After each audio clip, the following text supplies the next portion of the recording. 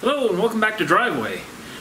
It's actually time to hit and try to take care of some of the suspension on the trailer, but it is like super windy outside, so bringing the camera out is going to sound terrible.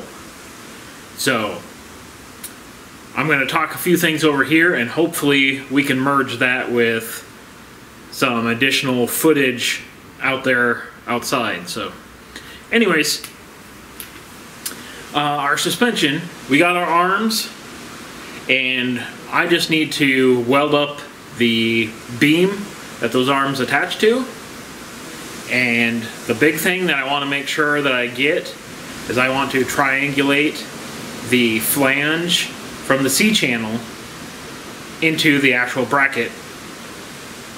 So that way I can weld it to the cross member and then I can weld it to the frame itself and it'll all be tied in together. Basically, all I have to do is draw a couple lines, make sure I got it notated where everything should line up. Then I can bring everything inside and get that thing welded up.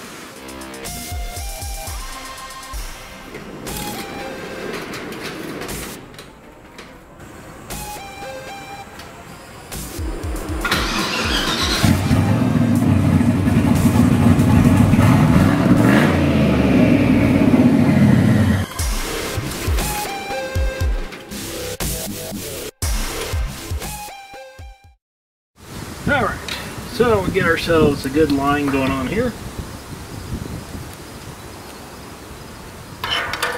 Now let's take our bracketry, get it right up in there.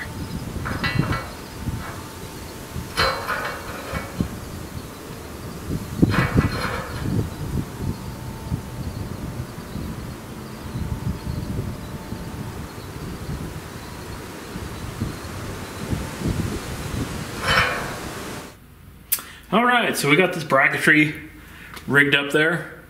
This is the rear one, so it's going to have a slightly different offset than the front one, but we should be good to go. Essentially we're just squaring it up with the magnet square and the other square, and we'll be ready to blast this thing in. And once we get that in, we will run a pin through here to the other one to see exactly where that one needs to sit as well.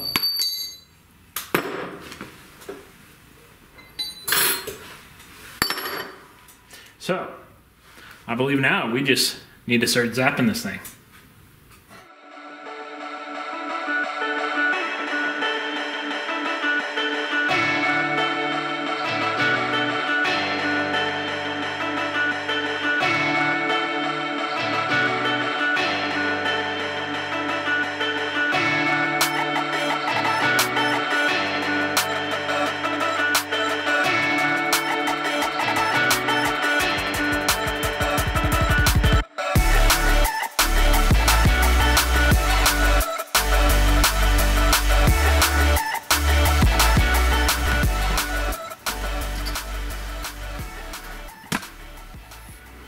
Alright, well, it's not 100% perfect, but it does look pretty darn good.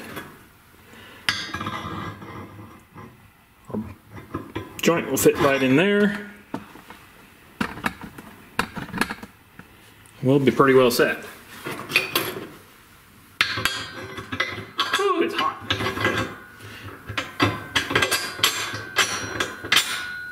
Perfect.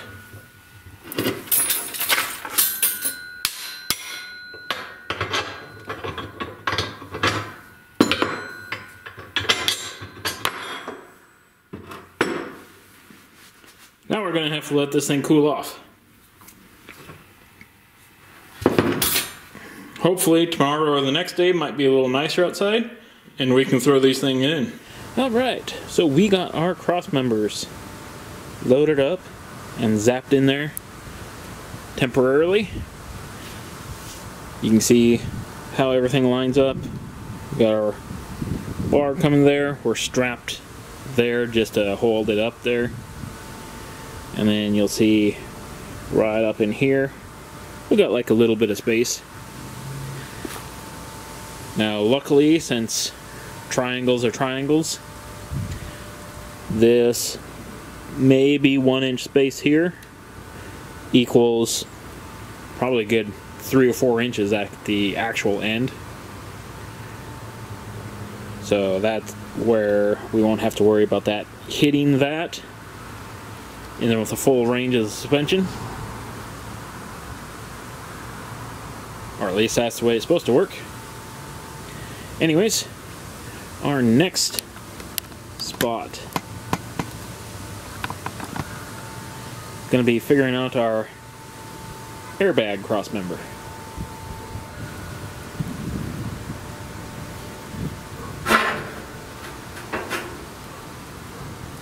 So roughly saying we're going to go something along the lines of that.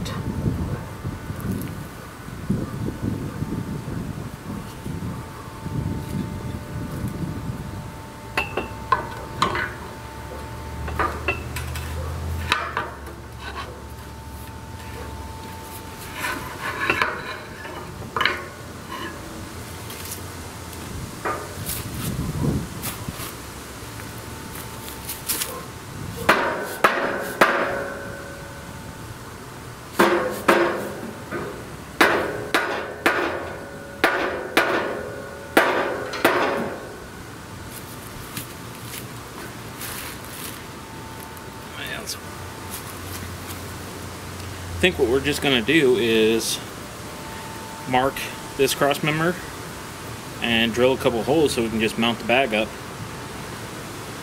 and it can be it.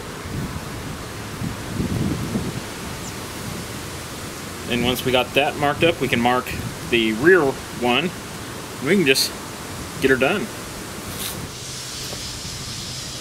Alright, so the wind is kicking up again. It is kind of feeling like it's going to rain again, which is real fun and interesting around here because it didn't rain for like 5 straight months almost. Now it's been raining almost every day, it seems. Anyways, I'm getting the last suspension piece bolted up to our cross member.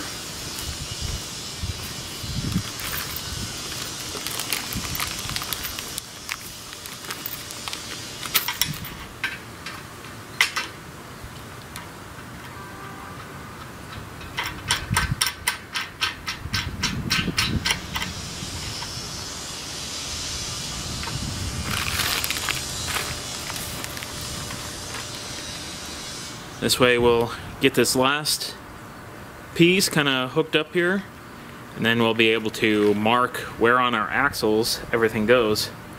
We can weld up our axles, then we'll be like 90% done with this thing, which that will be definitely nice. Now as you can see up here, we already got the rear cross member attached. Airbags are in there, so we're sitting pretty good. We'll just have to get a clamp to compress that just a little bit more to get the brackets to where they're supposed to be. And we'll be pretty much set. So, I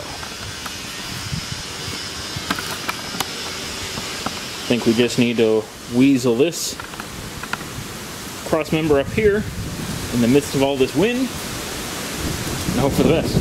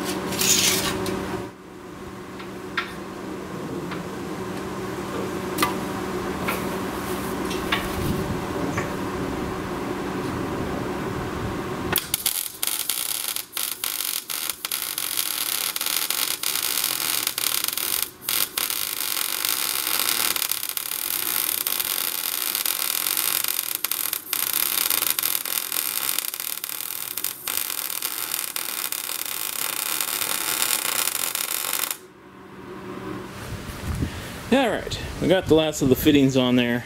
Kind of keep the leaves and everything out of the airbags. They do stick up a tad bit higher than I want, but I think everything will be fine once we get all the decking taken care of.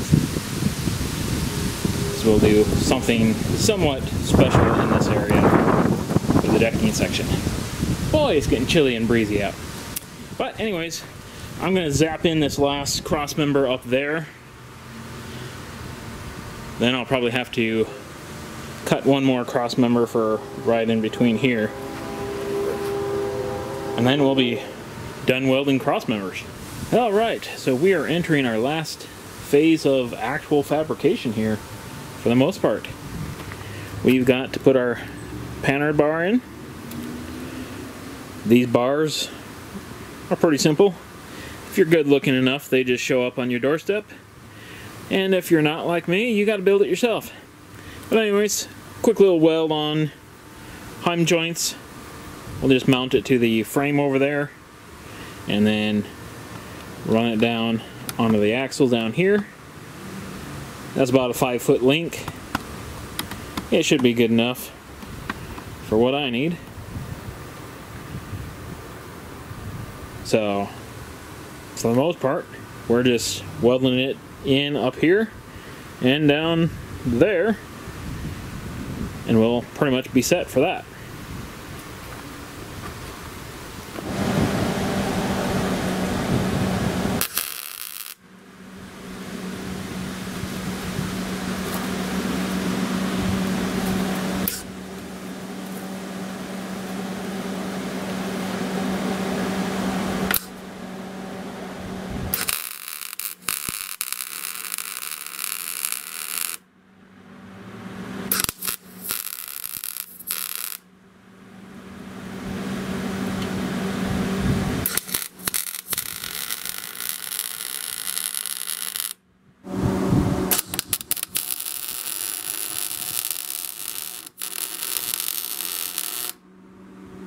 There's still a lot of work to be done. I gotta yank out these axles, grind them down so we got a place to mount the control arms and the spring bucketed piece. But I think we're at a good stopping point for today, because that's gonna take quite some time. So hopefully next time we'll be able to get this thing actually lifting on some air. Hopefully I'll have enough time to like finish weld some of these things, but that's gonna do it for today. Thanks for stopping by and watching. Hopefully we get to see you again later.